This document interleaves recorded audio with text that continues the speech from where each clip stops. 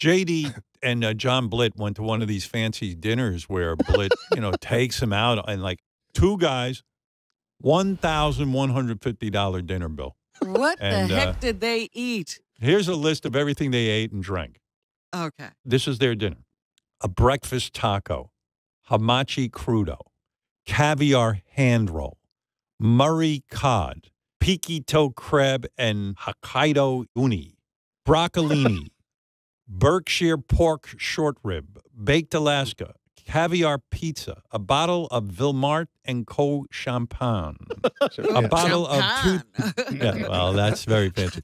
A bottle of 2018 Maurice Saint Denis Pinot Noir, and a bottle of Pierre Paillard Boozy Grand Cru Rosé Champagne. Your French is impeccable. Thank you. And by the way, I've had no training. I self-taught. You two guys ate a farm's worth of animals. 4 bottles of booze between the two of you.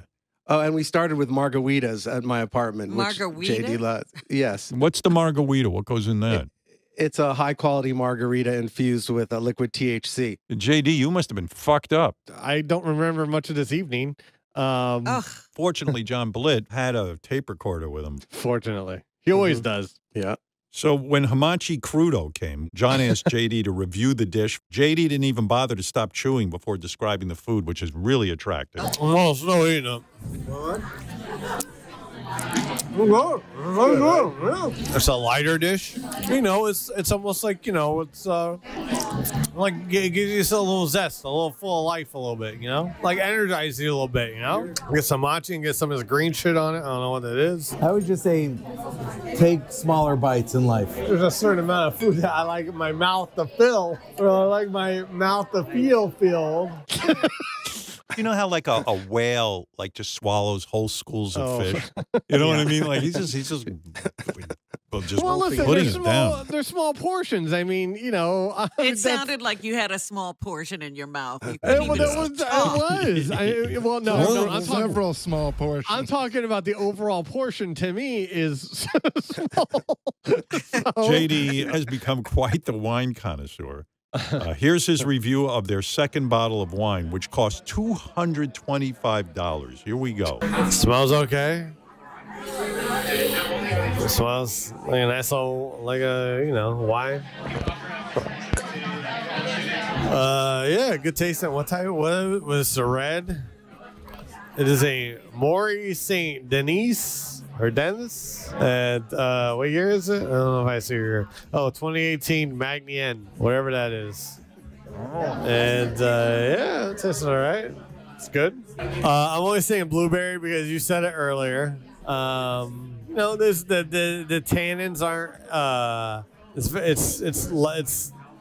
It's heavy but light at the same time. Yeah, integrated. Wow. Heavy but light. Integrated, yes.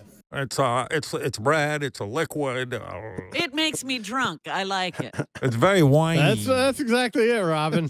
Right out of Wine Enthusiast magazine. By the way, JD sounds so fucked up. I think he'd drink turpentine at this point. I mean, that's not an idea for you later on, Blitt. JD had a 10-milligram weed gummy. And, of course, the margarita. And that shit started to kick in. Talk to me about. Yeah, talk to me about. Talk to me about. Talk to me about. Talk to me. Oh my God. Are you tickling him under the table? A little bit. Lisa, at a nearby table, asked JD if he went to college and how it prepared him for life. Uh-oh. I don't remember this at all. Did you go to college?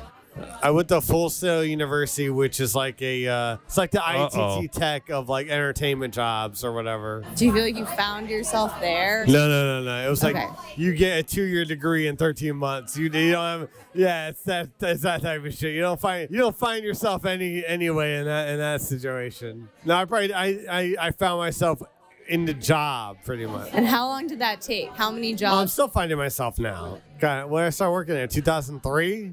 So, yeah. 20 years. Oh, my God. Still finding myself. You got to see this picture, Robin. JD is slumped over in a chair talking to her. He's barely conscious. And she's like, look at this. Oh my God! I mean, No, what you the were fuck? not in the right state of mind, JD. He was very relaxed. She's Very interviewing relaxed. a corpse. He looks like Weekend at Bernie's, like a dead body. A couple of margaritas and JD's an open book. He Getting gave goofed the on. whole history of Full Sail. She just asked, "Where'd you go to college?" Full Sail is the ITT. Blah, blah, blah, blah, blah, blah. And then she asked JD if he meditates. And of course, JD had a tough time articulating why meditation doesn't work for him. He's the only one. Here we go. I can't meditate. Meditating, I don't know what you want to call it. I can't back away from my mind at all that it would take with meditating. So, yeah, I haven't really felt that was good. So, I just wait for Blitt to bring up to strangers to ask me strange questions and whatever. So. Jesus Christ. Jesus Christ, JD. After that, the girls paid their bill and left. Oh. JD. But John and JD kept going. Blitt ordered more champagne and an off-menu item called caviar pizza. It's a whole pizza with enormous dollops of caviar in each slice. They were the last customers in the restaurant when they finally left around 1 a.m. Jesus. JD didn't go home after dinner. He stayed the night at Blitt's place, and JD passed out in the cab. There you go. Perfect night. No.